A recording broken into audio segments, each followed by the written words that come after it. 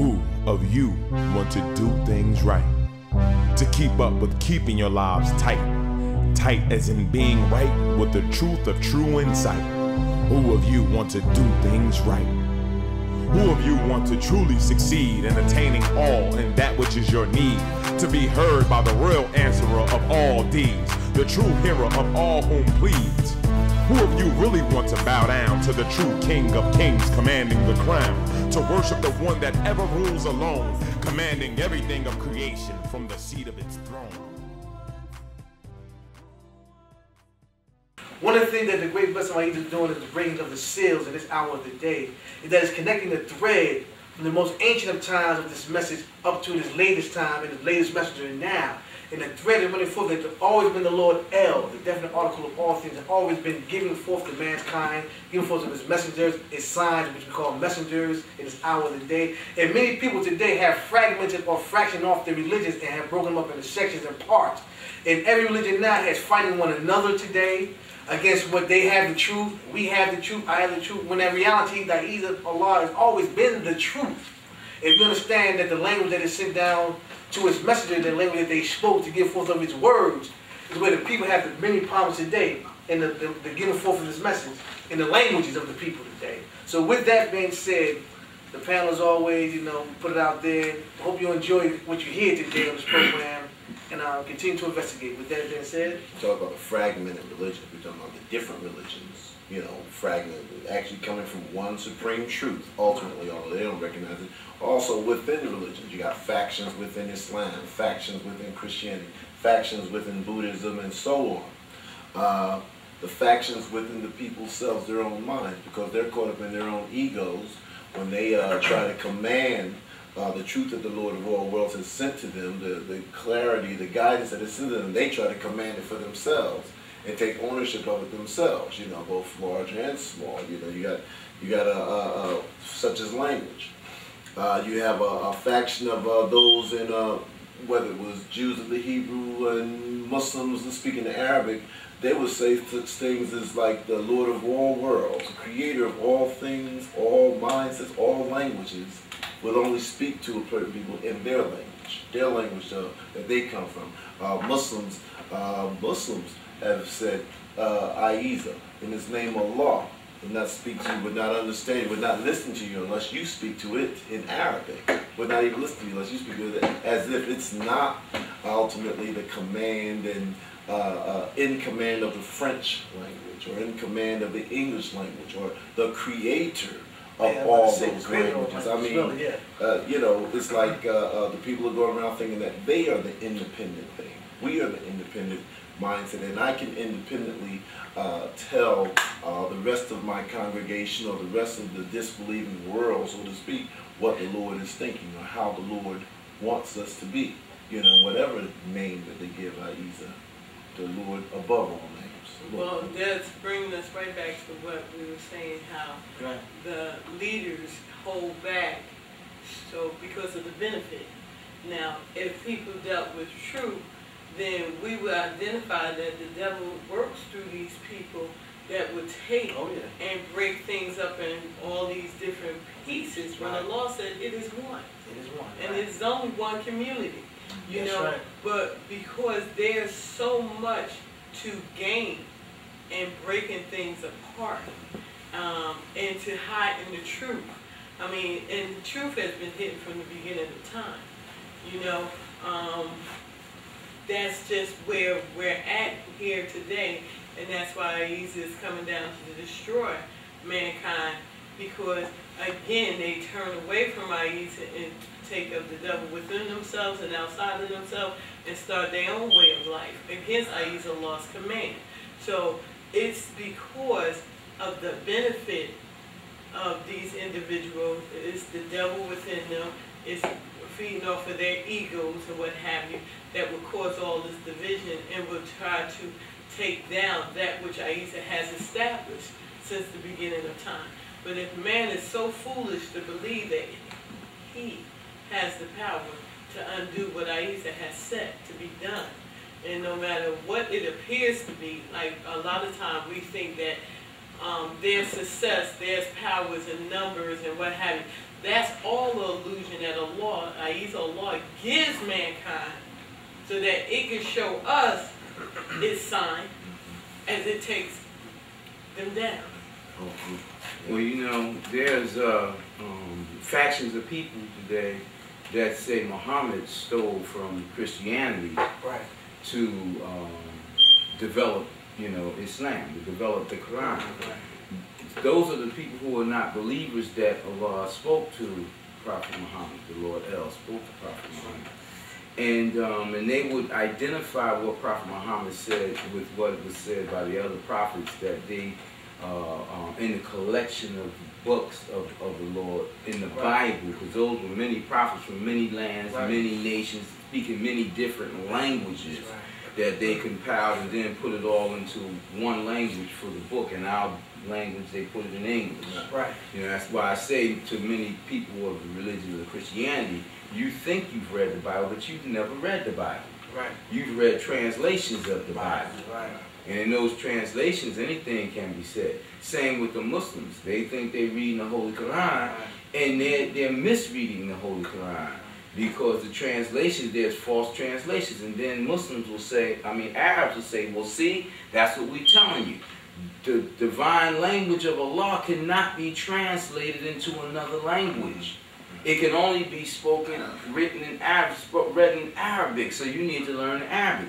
Well, if that's the truth, why are they falsely translating it if they actually know what it's saying in Arabic? Right. It is, I don't know Arabic, but I know that my Lord said they falsely translated. And then it pointed out different surahs and different verses where they clearly falsely translated. And I come to Arab-speaking people and say, well, the Lord said that this is false and this says this. And then they look it up and say, how do you know? Right. Because the Lord said to me, this is wrong and that's wrong, because they want to disconnect the religion. Now, Prophet Muhammad didn't do nothing no different than what Jesus or any of the other messengers did of the Lord. He came and he gave the same message that the Lord had been given since the beginning of time for humanity. As a matter of fact, even before the time of humanity, when it gave the message to the angels, before the falling of Lucifer and the fallen angels, you know, because the Lord said to me, it gave them a book. We got the third book. Humanity got the third book. Huh? It gave the angels a book, it gave the fallen angels a book, and it gave us a book. You know? And all those books come from the eternal book that's kept preserved and protected, that's centered beneath the throne in the high heavens of the Lord Most High. You know? So, no, nothing was stolen. We're here, like I'm here today to remind the people again of the pure message, the true message. Because, see, the Lord, it never forgets a thing. You see, and what it does with its messages is just bring us down to earth and give that message again. You know, break through all the falsehoods, all the bent and spent words, and clear it up, clarify it. And the Holy Quran was to be a clarification, a criterion for all the books that came before it, and for all the books that is to come behind it. Well, that same thing is for all books that the Lord sent down, that's educational books, not just so much the historical aspects of it.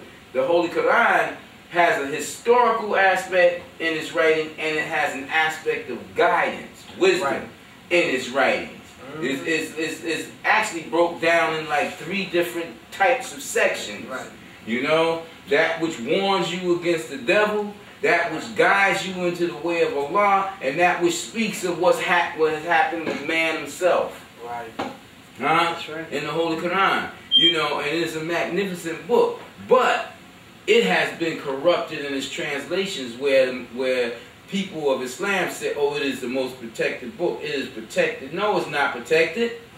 The Arabic is protected in the sense that it hasn't been changed. But if you change the meaning of a word, where's that protection at? If you could say, that is the book, or this is the book, and I tell you to say that is the book, and you could come up to me, because you speak Arabic, and say it says what? It says that. in Arabic? Valley cat. Valley cat. Okay, if they could change that valley cat to mean from that to this, then how protected is it? Right. You know, if they could say he is Allah instead of say you and Allah is one and the same, then how much is that protected? And then you got billions of Muslims that, or millions that speak Arabic, write Arabic, and they see that and they say nothing to the people of the world. Yes, yeah. They allow the politicians and the religious leaders to do those things, to make the path crooked, and they say nothing, and then they say, we believe. And then they separate the schools and say, you have to be of this school or that school or that school, you know, and then they talk about how the Muslims were, I mean the Christians were separated in denominations, and then here they got their denomination. Same thing again, right. You know, they point the finger when they could point it at themselves. They pointed at others and said, look at they're wrong. But A.H.A.D said that they read from the same book. In the Holy Quran, he said they do this and they read from the same book, talking about the people that came before them. The Muslims is doing the same exact thing. And they know, those who are educated on the conversations of Muhammad, that Muhammad has said, and it was written in the Holy Quran, that if they did the same thing that the people of the book did before them, then Allah would exchange them for a new creation. It will create a new people, and it will give a new book. Well, they say Prophet Muhammad was the last, when Allah said he was the seal, the sign of approval, the stamp of approval of the messengers. And he was the seal of all those that came before him amongst the Semitic messengers, to the Hebrews, to the Jews. And then they want to separate that Muhammad spoke to the Jews and Hebrews right in the through the Holy Quran, when Allah said, tell them that you of Jehovah or Yahuwah is one in the same thing as Allah is. Right. You know? So I mean, there's so many things that the identification about how the Jews or the Hebrews played a role with Muhammad during his time. Right. And regardless of that, regardless of what the Yathribites did, the Medinites, regardless of all the good they did to help Muhammad, Allah told Muhammad, do not trust them. Not those particular ones that was helping, but you know, in general, the ones you trust more so than them, and you gotta watch out for them, is the people of the book that came after them, the Christians. That's right. You know, because they're more of a different spirit. Right. You know what I mean? So it wasn't to say anything evil against the Jews or the Hebrews. It was to speak truth. And Muhammad, regardless of what they did, he still spoke the truth. But they helped him establish Islam. The Muslims won't teach that. They're so busy trying to separate that they won't tell the truth that the Medinites were Jews. The Jews, right. And some of Muhammad's family members were Jews. Some were Christians. And they were Africans from Ethiopia. You know, or Abyssinia. His mother was an Abyssinian. You know, and they were Africans, not so much the Asians as what we know Asia to be today. You know?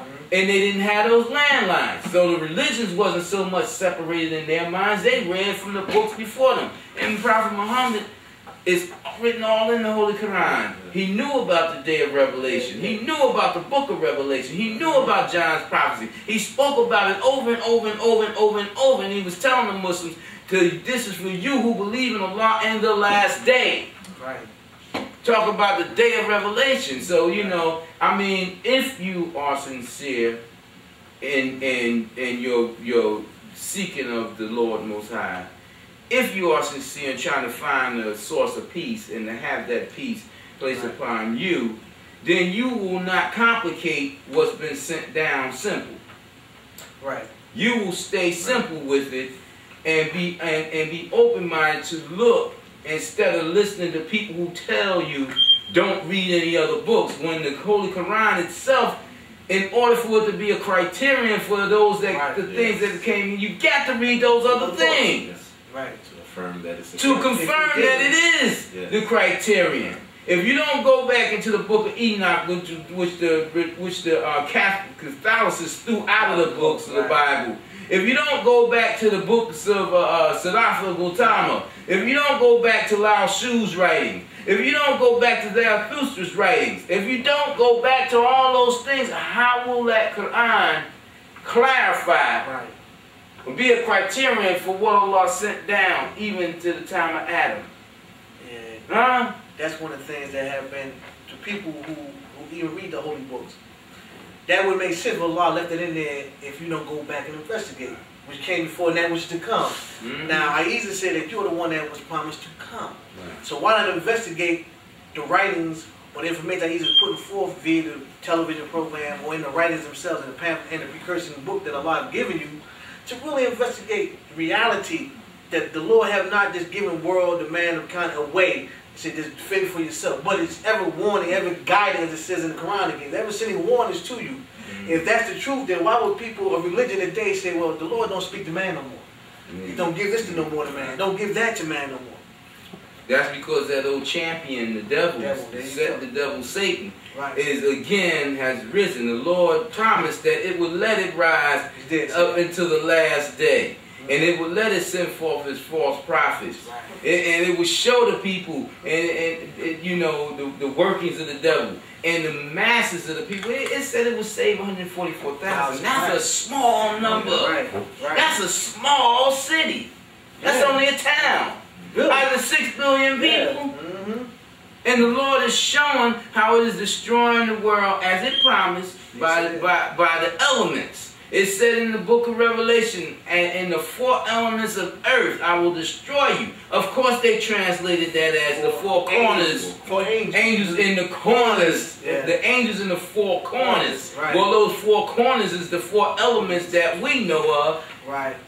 Of the earth. And out of those elements comes other elements such as metal, you know, boiling iron, flying up, boiling stones, flying up into the sky, and just decimating towns, you know, from the earthquakes. And you feel where I'm coming from? I mean, the Lord is doing what it says it was going to do, and now one of our greatest enemies are the insects. Just doing us in all around the world. You know, pollen from the trees. The vegetation is turned against us. Literally. Everybody get what you call sinus problems or allergies. Everybody. And then you look at the gen on television and they advertising all these crazy drugs that they never was allowed to advertise before. For a headache, I could grant you the best cure for a headache. It's better than the Tylenol. This blue pill here, you take it. But you be careful because it might give you a heart attack. You know, but your headache will be cured. You know, it might ruin your liver. But your headache will, and don't let your wife touch it if she's pregnant or plan to get pregnant sometime in the future because it goes through the skin and it will get her. You know, I mean, it's crazy. You know, going back to the people of Prophet Muhammad time and you know what Prophet Muhammad was sent out to do, it just made me reflect on Jesus. You know, we look at the message of prophets when they're here, and we can't appreciate them or take heed to what they're giving us. You know, of truth, we ignore that. But then hundreds of years later, like with Jesus, you got all these people that following in Jesus, in the light of Jesus.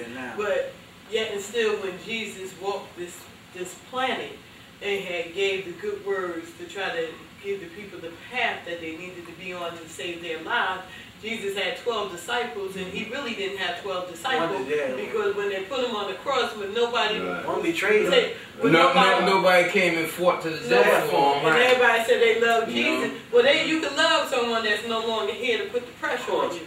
Someone, and when I mean the pressure, I mean the truth. You can love someone if you could just pick up their book and read what somebody said. They say in closing. And you have no responsibility. Say a couple of amens and no responsibility. And what have you. To Jesus. And it's just another way of you ignoring the calling of A.H.A.D. Because if people really truly believed in that which Jesus was sent here to give them, then why is only Jesus' name upheld? Well, because his way of life wasn't upheld. They don't even try to seek to give you the truth about his life. Nobody ever talk about how he had these 12 punk disciples. Because if you love someone, if Jesus was your child, they would have had, as a mother, they would have had to kill me before I allowed them to hurt my child. So we have all this falsehood of love that we let come forth out of our mouth. But then when we tried on that, we're never there to stand up and be tested on it. Let me say this here. I don't know so much about the personality of those. She love to call them punks. It ain't help a brother Jesus, but you know, I beg to differ with you saying that they walked in the light of Christ and the light of Jesus, because the light of Jesus is the light of Christ. No. You was in your explanation. You said these people saying they walking in the light. Right. But what it is they walking in the light of the devil, actually, because the devil got a light too. And because see, if you know the light of Christ, you would not be the same. Right. You understand? Right. You would not be sitting in the church looking for guidance from a man who don't know Christ. Right. One who has appointed himself as a minister or been appointed as a minister by some congregation that is governed by this, you know, this government, you know, and got certain rules and regulations, or one who comes out as a priest from among a bunch of sadistic sodomizers. Yeah. You know, I mean, I like that. it's a lot of heavy stuff going on because Jesus was not the Christ, and they call him Jesus Christ. Right. So you got people who allow, you know, deceit and falsehood to go straight up in Christianity, just like we talked about in Islam. Right. You understand? Jesus was of the Christ. Jesus became enlightened by the Christ. Jesus became crushed and decimated and destroyed and then brought back to life in the Christ. Huh? And the Christ was in him when he came back to a state of what we might call normalcy, because he was never really normal again. He just walked amongst normal people. Right. You understand? Do they walk in that light? No. How many people walk in that light on this earth? Very few, if any. Right. Very few. You understand? But the thing is, we have to know that there's separation between the independent, ultimate, impossible being of El and all that it makes possible of creation. Right. You know? And man is nowhere near it in terms of being like it. Man is only a reflection. When you take a mirror and you have your reflection of yourself, that reflection is there only as long as you're in front of that mirror. Right. You know? Yeah. And the creation itself is a reflection of the Lord Most High, the image that it creates, the image that it manifests of itself. But it is so far away and at the same time so near, permeating everything, because it is everything. You know, it's the alive, not us. It's the alive. If it takes its life out of us, then we have no life. If it takes everything that it owns, everything that belongs to it out of us, then we have nothing. So who are we? You know, we need to understand the language of the holy. We need to understand when we say this world is a world of illusions. We need to understand what that is. Not the illusions that magicians manifest and manufacture on stage to make you think that's an illusion. It's not real. You know, no, it's the most real illusion that's not real. That's life itself, as we know it. The life that's created. Because you have life, then you have creations of life. You know? And life is eternal. But the creations of life is finite. You know? Right. I mean, you know, we have beginning and end. A.H.A.D is the beginning and the end to everything. And it's the medium, the middle point of everything. Right. You know? And it lives through everything. And everything lives through it. Huh? But it is the master and everything else is the slave. Everything else is the servant. Everything else can die and not have form while it lives without it. Because it needs nothing and everything else needs it. You know? And even in that, that's how man is created equal. You see? But we want to go and break that off and say, no, everybody's not equal. Man's created equal, but then they go off and they're not no longer equal, you know, because you go great by your merits, you know. I don't care what you gain. Right. Even the prophets, even the angels is equal in need of the Lord El, right, as everything else is. So everything is created equal, equally in need of that thing that's not created, that thing that's uncreated, that thing that always is, that has no beginning or no end to itself, and no medium. Huh? Equally in need, such as the need of the reflection to have you standing in front of the mirror. And if you walk away from the mirror, reflection is no longer there. So it's as how close and how immediate is. You know, it's so close. It's how, you know, if you get it ain't even so close. It's you. Right. Right. How close is that? Yeah, that's it's you. Yeah. That's why when the Lord said in the Holy Quran that it's closer to you than you are to your own jugular vein, it's telling you that I am in you. I am permeating you. I am closer than anything you recognize about yourself to you.